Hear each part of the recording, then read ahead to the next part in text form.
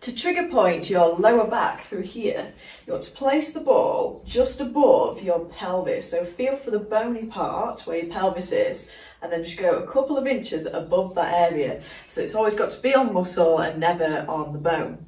So once you've found that place on one side of your spine, you then want to try and move your body from left to right and see where those tight areas are.